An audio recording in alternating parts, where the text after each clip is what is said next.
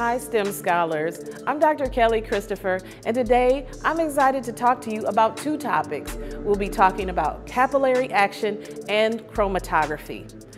We're going to start today with capillary action because that is the chemistry principle that we can use to do the other activities. Now I'm going to start with a demonstration. A capillary is just a small tube.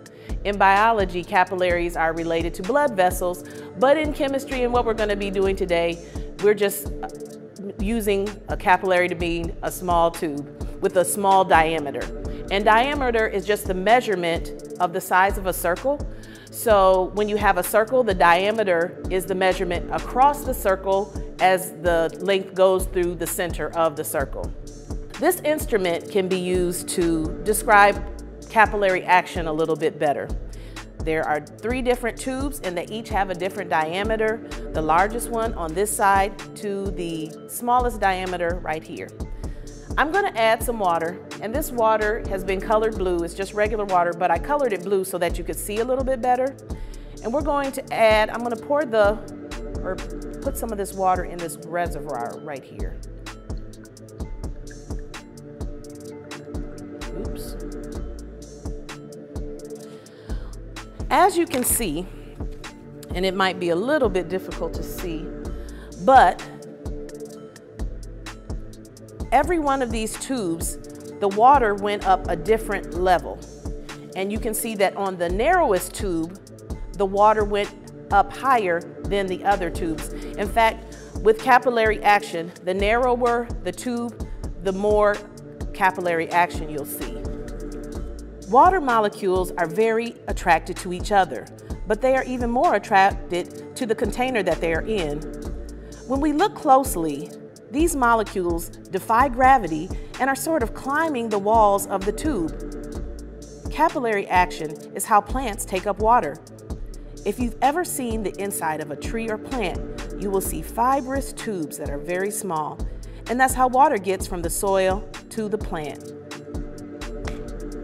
So for us to take a look at a plant and see how capillary action works, we're going to do another activity. All you need is a cup, and you're going to put some water in it. You can decide what color that you want to use. I think I will use red this time around.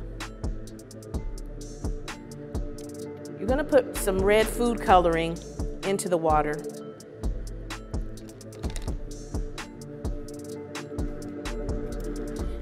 And then you're going to get some celery, okay? Let me see, which one do I want? And I'm going to just cut the very bottom of this celery off just so that there's a flat opening. You can almost see the little capillaries, the little tubes at the bottom of the celery.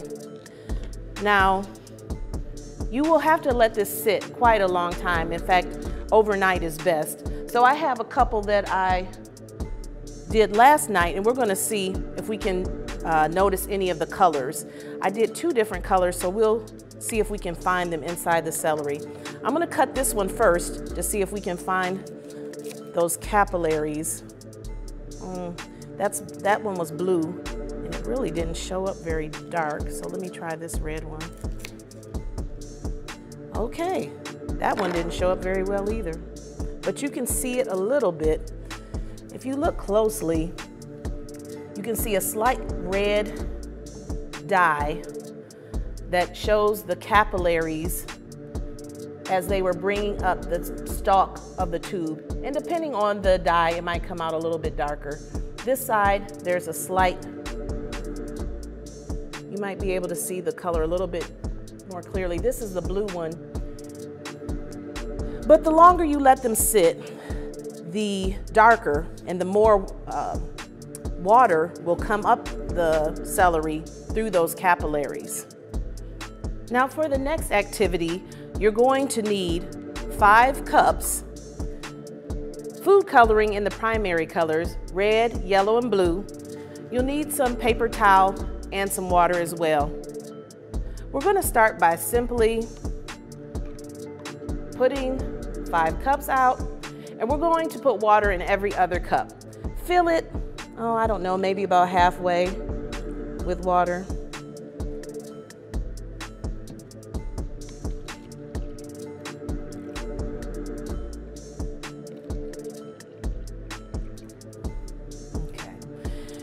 And then you are going to add food coloring.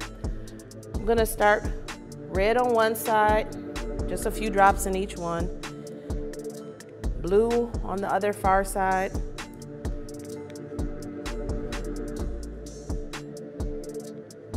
And yellow in the middle. The next thing you're going to do is you're going to take paper towel and you're going to fold it into strips. You'll need about 4 rectangular pieces of paper towel for this. I like to make the strips about 1 inch wide. And all I'm going to do is kind of fold it over, and I'm going to put it from one side in the food coloring and the other side in the empty cup. And then I'm just going to repeat that process so that there is paper towel between all of the cups.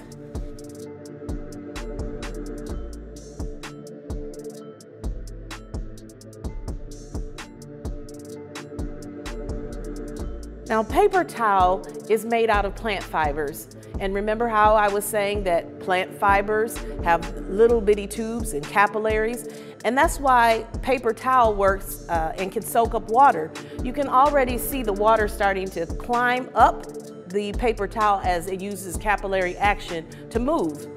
Now, for this activity, you really need to give it some time, several hours. So I did this last night so that you could take a look at what the result will be when you're finished.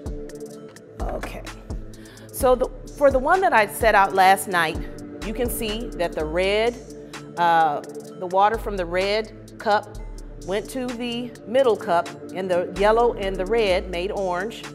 The blue cup and the yellow cup filtered into this cup, and you got a green color. So you end up with a rainbow of colors, but again, this is going to take some time. You'll want to leave it overnight. For our final activity today, we're going to be taking a closer look at the pigments that are in ink. For this activity, we are going to use a plate. We're going to use special chromatography filter paper in this activity, but at the end I'll show you some alternates that you can use. You'll need a dropper, some water, and a marker, multiple markers to get you started. Now, chromatography comes from the root word chroma. Chroma means color. So in this activity, what we're really doing is we are filtering color. Now, it's good to start with a black marker, and it's important that the marker is water soluble. Do not use a permanent marker for this activity or it will not work. I'm going to take my filter paper and just draw a circle on the filter paper like this. And then I'm going to take the filter paper and put it on a plate.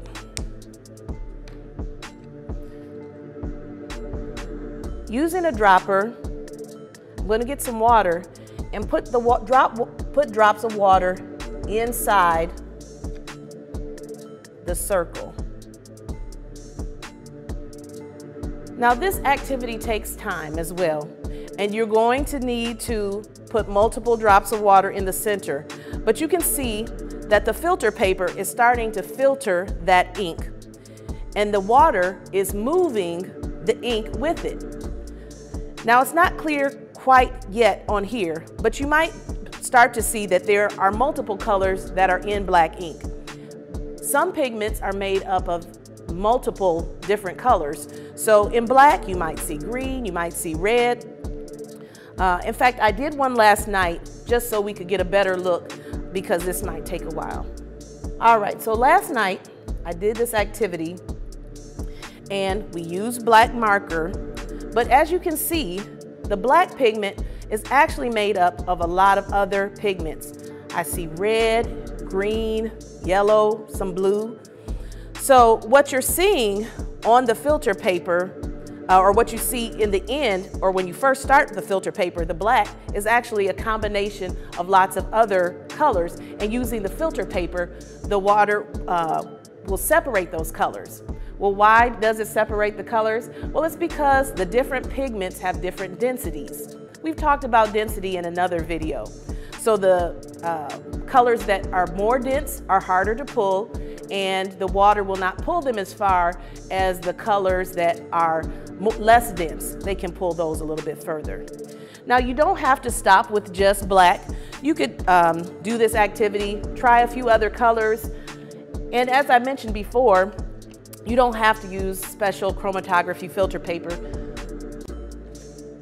Even if you just get a regular coffee filter, you can do this activity. It'll turn out the same way. Just get the coffee filter, flatten it out, color on it, and put it on a piece of paper.